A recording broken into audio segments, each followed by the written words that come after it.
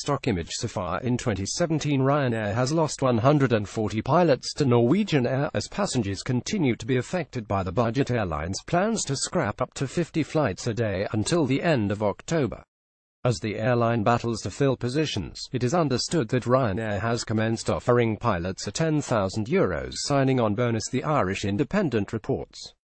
The airline has blamed a number of factors including changes to staff rosters and air traffic control strikes for the cancellation of dozens of flights for the next 6 weeks. However, the Irish Independent reports that recruitment problems are also affecting the low-cost airline. Earlier this month, Norwegian Air confirmed it's to open a new pilot base in Dublin later this year, which will initially include around 40 pilots. Norwegian's Ireland-based unit Norwegian Air International now already has a head office at Dublin Airport, which is headed by Tor Jensen, and which employs over 80 people.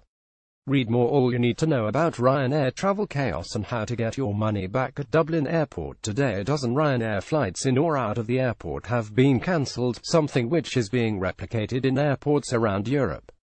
So far today, Ryanair's share price has dropped almost 3% to 16.56. In total, just under 400,000 passengers across Europe could be affected by the cancellations in the coming days and weeks.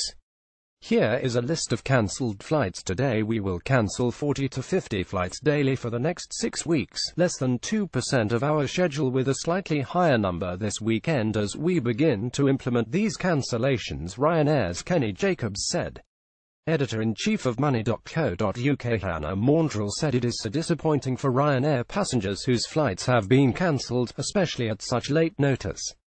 Ryanair have really messed up here, but you shouldn't be left out of pocket, she said.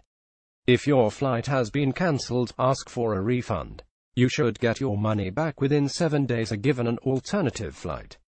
This should also apply to connecting flights you miss as a result, as long as they were booked together.